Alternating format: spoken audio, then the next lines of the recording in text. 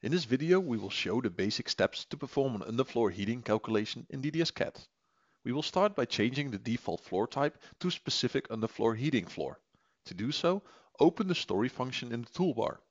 Double-click on the building entry to access the properties of the complete story.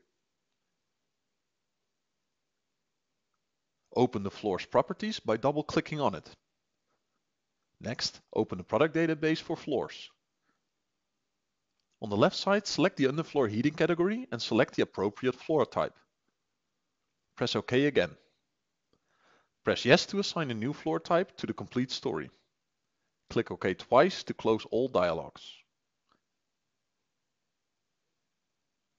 The next step is defining the heating facilities of the building and to do a heat load calculation. Start by opening the building dialog from the toolbar. Next, select the tab Heating Facilities. In this case, we will set the building's heating source completely to underfloor heating. This means setting the radiator's target output to 0 and assign 100% to underfloor heating.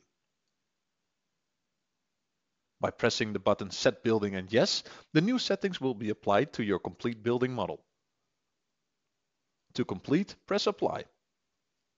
Now, let's move on to the Heat Load tab. Since we have changed the floor type and the heating facilities, we need to perform a heat load calculation. It is important that the heat load calculation is recalculated when a change is made to the building model or system settings. After the calculation is completed, press Apply to assign the calculation results to the model. Refreshing the model will update the part text inside each of the rooms, automatically reflecting the calculated heat load. We are now ready to define the underfloor heating circuits and do a calculation. To do so, open the building dialog. Select the tab Underfloor Heating. Open the product database to select the suitable system. Select one of the underfloor heating system types and press OK. By clicking Yes, the selected system will be assigned to all rooms. The next step is selecting a manifold. To do so, press New. Important is that we select the manifold from the underfloor heating filter. In this case, we select the manifold from the flush-mounted subfilter. Press OK again to position the manifold in the toilet's shaft. After we have positioned the manifold in the model, press Escape to open the underfloor heating dialog again. Next, press the Draw button to define the underfloor heating circuits. The easiest way is to define an area across the complete model. Simply start in the lower right corner by clicking left mouse, then make a diagonal line to the top left corner and press Enter.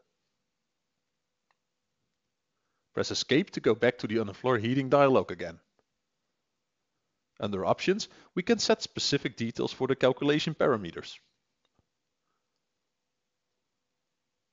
Before we start the calculation, we will first show you how to modify the current heating surfaces. Start by pressing the Cut button. Move the cursor to the midpoint of the wall and make a diagonal line to the top left corner in the room.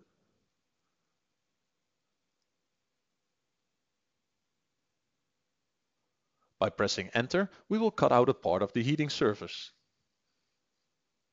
Let's activate the ortho mode and cut out the bathtub surface as well.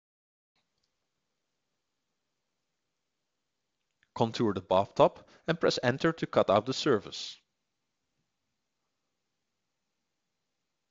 Now press Escape to go back to the dialog. Heating surfaces can be split in separate areas either by calculation or manually. To do it manually, click on the Split in Two button and press left click inside the living room area. In the underfloor dialog table, a list of all circuits is available. As we can see, we have now selected the heating surface that is located at the bottom of the living room. Double-click it to open its properties. Since this is a surface near the outside walls, we want to treat it as a high temperature zone. To perform the underfloor heating calculation, press Calculate. In the lower right corner of the screen, we see that DDS-CAD has identified two new issues. We will take a closer look at them later.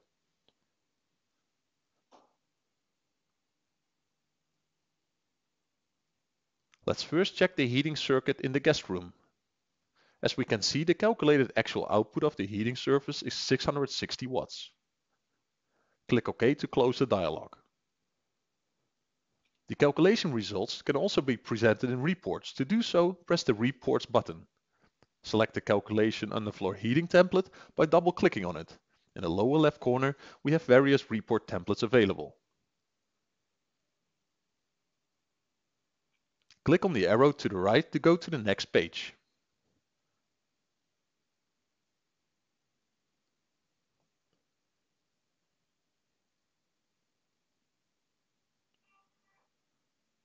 Let's now look into the issues that were identified by DDS-CAD after performing the calculation. To do so, click on See More. The first issue is regarding the gas room, for which the actual output is currently lower than the calculated target. The second issue indicates the same, but this time for the toilet room. In these cases, we can decide to, for example, add additional radiators to reach the calculated target output. To conclude, we will generate a parts list of all underfloor heating materials. To do so, select the Parts List function on the toolbar. A preview of all materials is shown in the table. Press the button Reports to produce a parts list using one of the available report templates. At the top left, select the option Parts List. Uncheck the cover page and select the Parts List per Room template. Here we now have a complete list of all underfloor heating materials per room.